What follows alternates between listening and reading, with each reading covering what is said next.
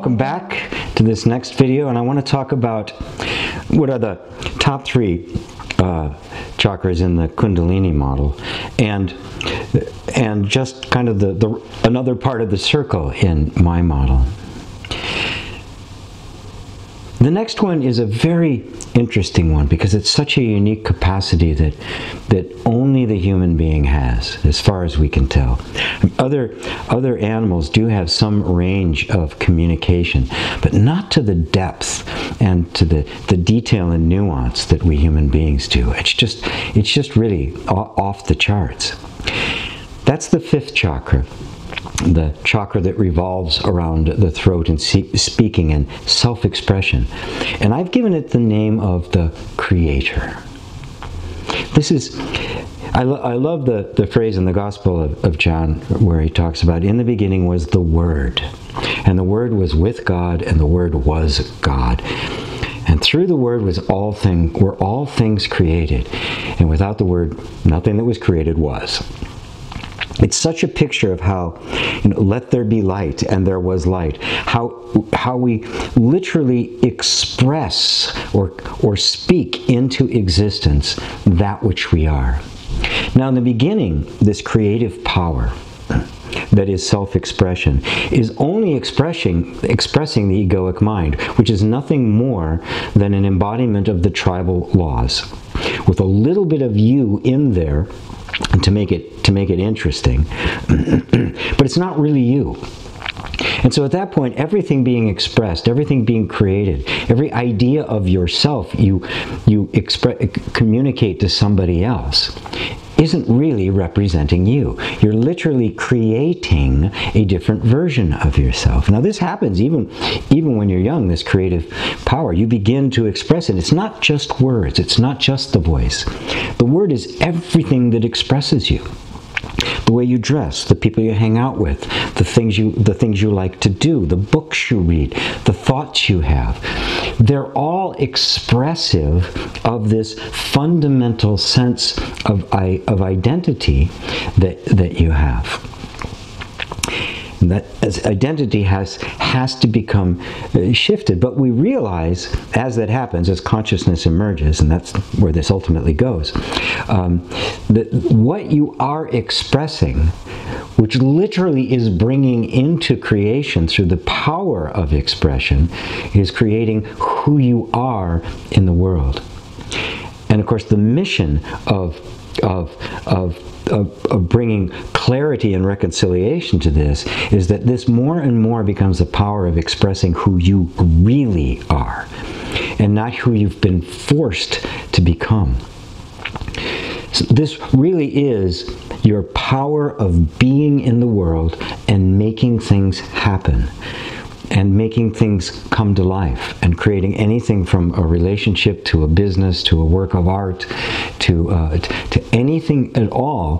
The whole law of attraction and realizing your dreams is really not attracting at all. It is the power of creation of what it is and who we are expressing, who we are embodying, who we become, and manifest that to the world. So it is the power of creation. You speak, act, think, believe, and express yourself into existence, quite literally. So how do we now take this power and begin to make it serve who you really are? Because notice, so far, who you really are has not appeared yet. Right? There's an openness in the heart. The peacemaker it doesn't fight with everything. It's the power of love to reconcile. The expression is our power to create. But what is it that we're creating? And that leads us to the sixth chakra, also known as the forehead chakra, or the third eye, and associated with psychic sense and all of that. I've called it the visionary.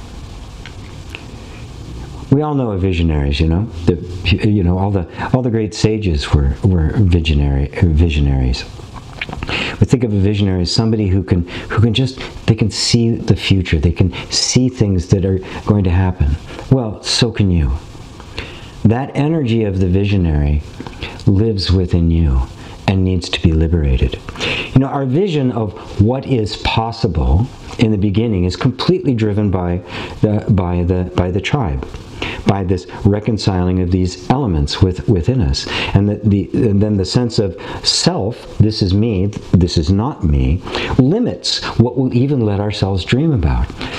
Oftentimes in exercises I'll do with groups, I have somebody just kind of envision something that you want and don't have, and sometimes people have a hard time even getting a dream or holding it for a minute. That's how shut down this is. And so our vision of what's possible gets very restricted.